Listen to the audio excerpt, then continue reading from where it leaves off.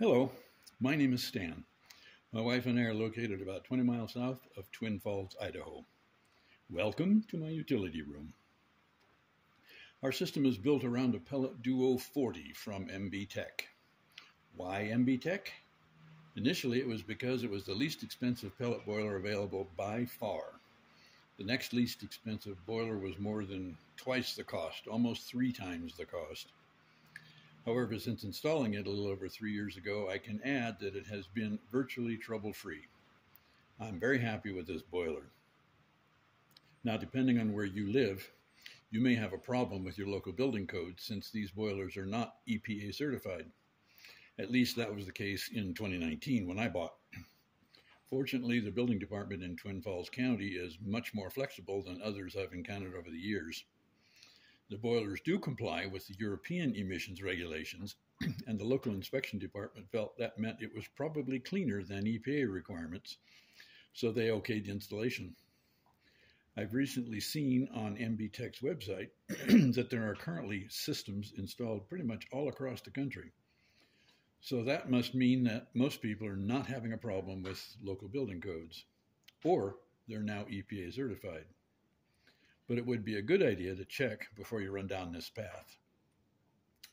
But you may also ask, why a pellet boiler? There are 2 reasons for that selection. One is that when I started designing the system, of the available fuels, pellets were considerably cheaper than oil or electricity. And 2 is that I learned that pellets provide a significantly smaller carbon footprint. Today, pellets have become more popular and the cost has risen to about the same as oil, but there's still a significantly smaller carbon footprint with pellets. I started designing this system in 2016, about 2 years before I retired. I started that early because I knew absolutely nothing about radiant heat systems. I knew that a lot of research would be necessary in order to build a satisfactory system. Fortunately, there is a lot of information available on the internet that I was able to use. In April of 2018, when I retired, we moved here to the Twin Falls area where we have built our retirement home. Now, we built slab on grade, so we have concrete floors throughout. We have about 3,000 square feet of living space and an attached 40 by 70 foot shop, which is another almost 3,000 square feet. And our radiant system includes the shop. Winters are cold enough here that I didn't want to be constrained from working out in the shop due to the temperature. That portion of the system is fully installed, but we have not yet been able to use it since we have not yet insulated the shop.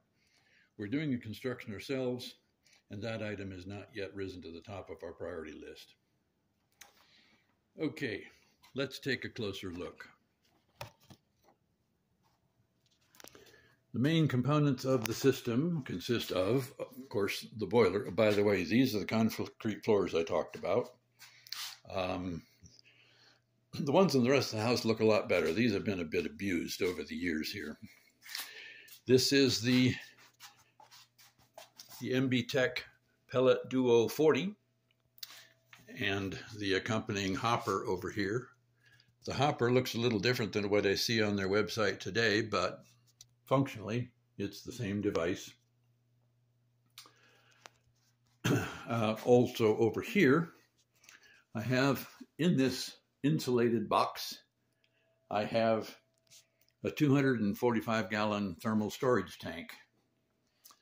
And this is a small controller, an expensive but small controller that controls the valve that it's sitting on.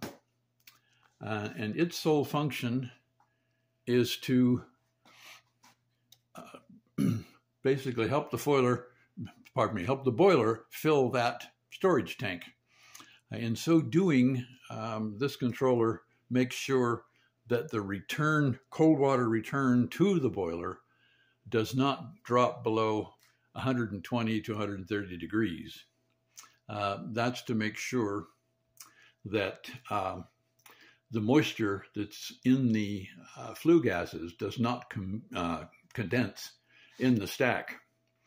These boilers are non-condensing boilers, which means they have no protection against moisture that condenses in the stack, drains back down the stack and into the boiler. That moisture is highly acidic, and it will eat your boiler in a couple of years. So that's the sole purpose of this controller here, is to make sure that the return temperature is adequately hot. As the boiler heats up, this valve will be operated, and hot water will be sent through this pipe to the top of the storage tank over there. Okay, here you see one distribution manifold. There are 4 similar manifolds throughout this building. There's its attendant pump. I've put a high temperature filter in the hot supply line here, and I've put another one over there. This is to make sure that rust or any other impurities that are in the boiler water are not spread throughout the entire system. And that seems to be working rather well. This 5-port manifold here serves the north half of our living quarters, and halfway down through the living quarters wing is another 4-port manifold, which takes care of the south half of the living quarters. The reason for doing that is that all of the loops here are plumbed with this red 1/2-inch PEX that you see here. And with a 1/2-inch diameter PEX, your loop length is constrained to 300 feet. And some of these loops are far enough away, some of the zones are far enough away from this utility room that you use up 300 feet of PEX tubing just getting there and back. So I split the manifold and moved the other one closer to its closer to the zone areas it addresses. And in this case, over here, going down through the floor, behind this wastebasket, these are the supply and return lines that supply the hot water to that other manifold. And the same is true over here in the shop area. Here's a 5-port manifold here, and there's another one halfway down through the shop that takes care of the south half of the shop, and there are the supply and return tubes to and from that manifold. Okay, in addition to that, we have the control system over here on the wall. Now, don't be scared. You don't need to do this. In fact, I don't know that you need to do any of this. This whole system, including the relays in this box, control all the zone valves and all the pumps. I don't know if you can read the labels on those relays, but these first 9 over here control the zone valves, and these 4 control the 4 pumps that are used in the system. And this device here, a PLC, known as a programmable logic controller, is what controls these valves, and it reads the thermostats that all land right here on this terminal block. They're connected through this cable over here down to the input module on the PLC. And we have a 24-volt transformer up there to supply the thermostats with power. So the PLC reads the thermostats, or at least reads when the thermostats are demanding heat, and it's programmed to know which zone relays over here to operate depending on which thermostats are asking for heat. Now, you don't need to do this, especially now. MBTEK has zone valve controller modules that should make this processing quite easy. In actual fact, once you have decided which zones you want open when a particular thermostat demands heat, you will probably never ever change that. And I probably never ever will either. But the reason I put this controller in here is because, well, one thing, that's what I did when I was working. I used to build a lot of systems with these controllers.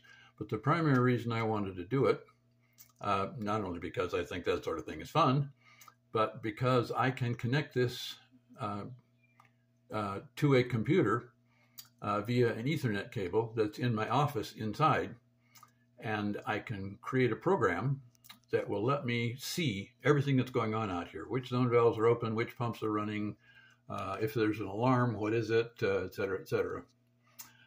But that's actually not necessary anymore. You can still accomplish that now because MBTEK has a module available that interfaces your boiler controller here to the internet, so you can get all the information you need to know about your control system via a computer or even on your smartphone, and you can even control some of the functions of the boiler, which is a pretty great idea in my opinion. Okay, one thing that's different here on my boiler is this pellet feed tube here. If you're familiar with the boilers, you may realize that the original feed tube is kind of a corrugated thing, which is far more flexible than this one. But I had a problem early on with getting log jams, pellet log jams in my feed tube. And of course, the boiler would then shut down.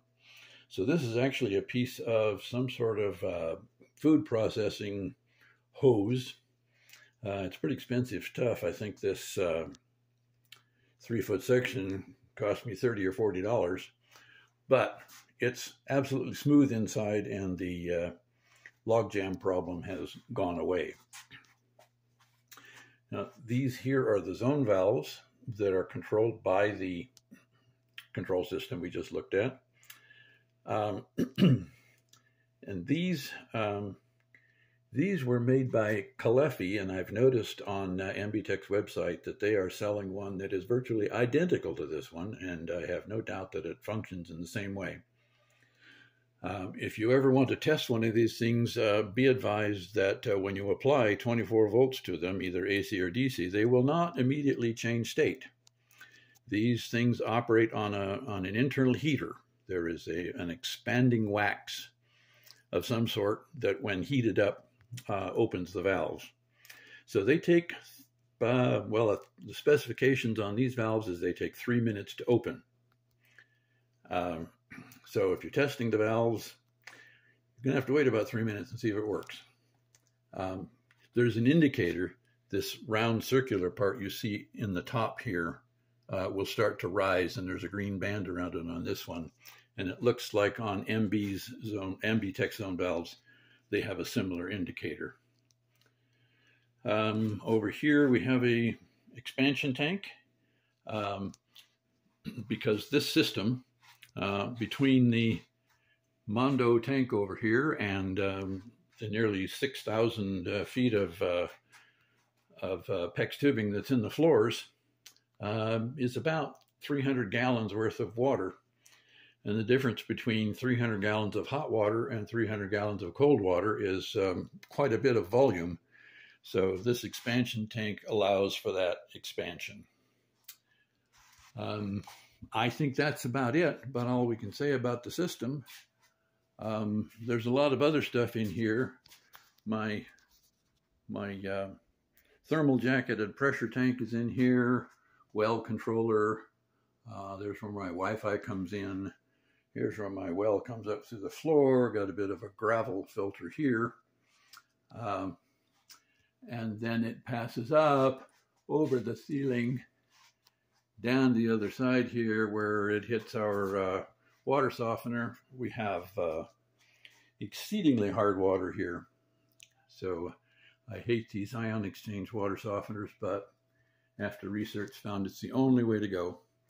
But following the water softener, I placed another filter because I've read stories about how these things, they're full of little tiny plastic beads that are supposedly well contained, but apparently sometimes they're not. And people have had these tanks fail and allow those beads to get loose and flood their entire water system. So I said, okay, here's some cheap insurance.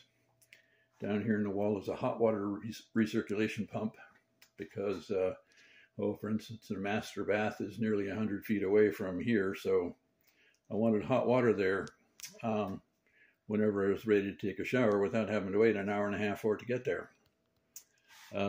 Typical hot water tank, of course. A bit of an expansion tank on that. And over here in the corner, we have a reverse osmosis filter system. This filters the water that goes to the refrigerator. So the drinking water available at the refrigerator and the ice cubes that it makes are pretty doggone clean. Okay, I think that's about all I can say about the madness that goes on in here. Again, this boiler has proved entirely reliable, and I've been very, very happy with it. Thank you for watching, folks.